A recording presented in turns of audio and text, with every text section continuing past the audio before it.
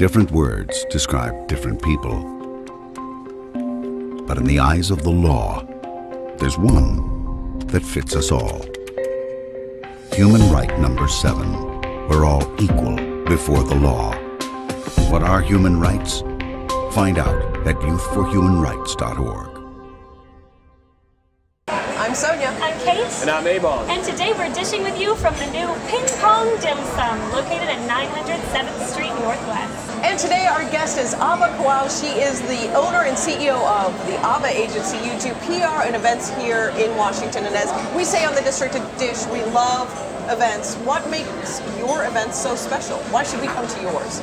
Because they're fabulous, quite frankly, if I could put it that way. But honest and truly, we focus on events and public relations and marketing that encompass popular culture, fashion, the celebrity world, is there and like all of them. Is there a touch that we would know, like, oh, this is an ABBA event? Is there something that we would know? It's just the general fabulousness of it. Fabulous. So you have a client list that you work with, and I mean, I would say not every single time that Ted Gibson comes to town, it's your event, but you work very closely with him, and so you have a client list kind of like that people kind of know that's an ABBA event because Mark Jenkins is there, who we had on the District Dish, by the way. Yes. We loved him too.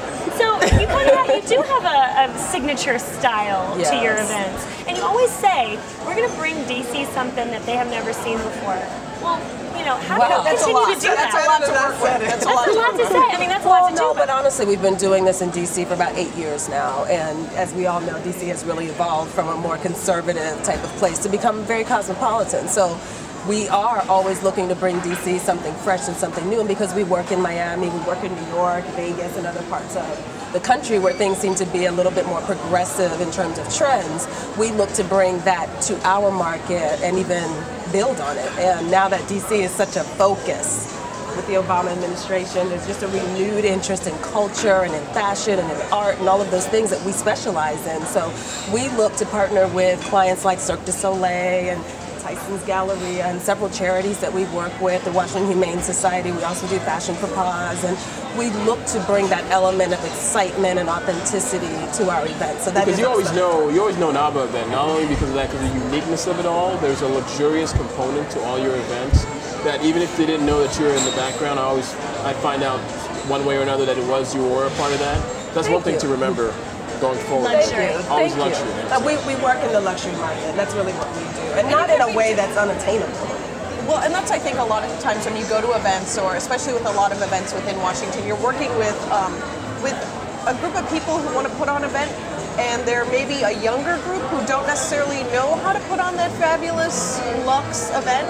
How do you explain where their money should go and what their event will end up looking like? Because you can't be like, oh, this looks like that event from 2 years ago that I went to at that place. How do you come up with all these new ideas? We do not work in any kind of cookie cutter way because I'm an avid consumer with travel.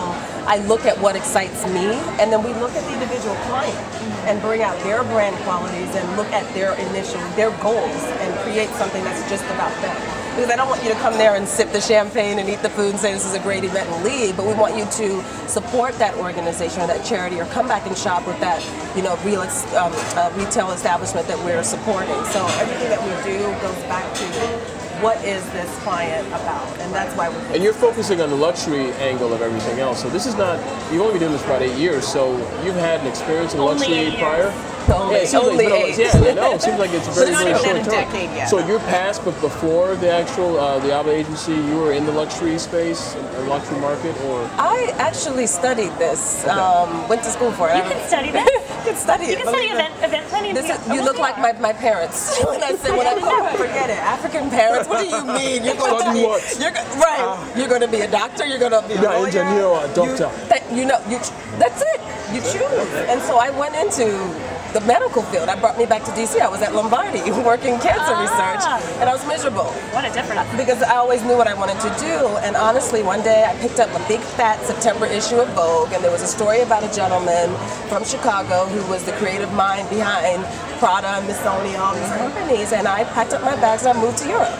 And I did a graduate degree in luxury marketing for design and fashion. So I have the academic background, and the tactical and practical background. Well, let's do the pros and cons here for a second. Let's start with the cons so we can end on a good note. Okay. But what are some of the biggest challenges about doing this in DC?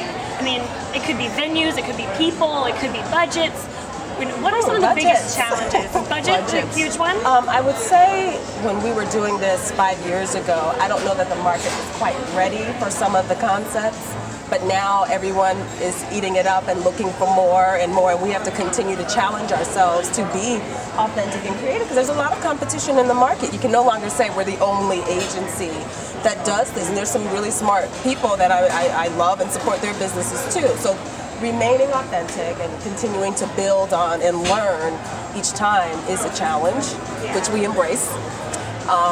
Budgets, of course, this economy hasn't been that beautiful. And in DC, it's always for a charity, and no one wants to spend money on the charity, so that's got to be hard. It's always charity, charity, charity. Which is good. We appreciate substance. Yeah, but you have to be creative, though.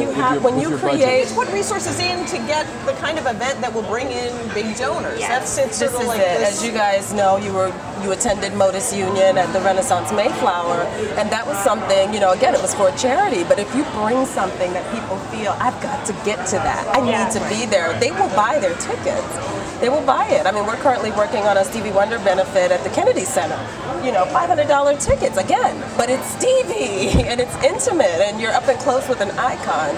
People will spend money, so it's making sure you bring in kind of a mix of excitement and enthusiasm and something exclusive. And make it worth that ticket price. Good. Well, let's end on a good note. Favorite place to have an event in the city? Do you have one? Favorite place? There's just so many. Or maybe the first one that comes to your mind when we say like the Rorschach test, like favorite place. What was the first thing that comes to mind? that comes to mind? It's like your children choosing. Totally put her on the spot. I love the House of Sweden for the location. That one's good too. Okay, we can't just stick with time. There's so It's like many. a Frito-Lay commercial. All right, Honestly, because we're always looking for venues with great acoustics that are big and wide open. And I visited the new Longview Gallery, which I like.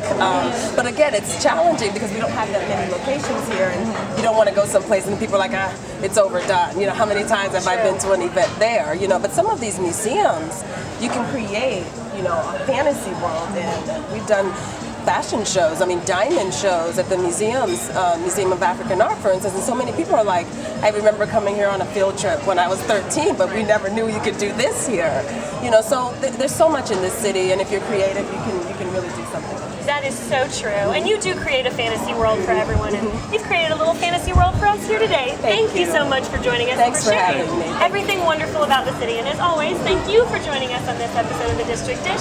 Don't forget to check back next time when we'll speak with Adam Clampett.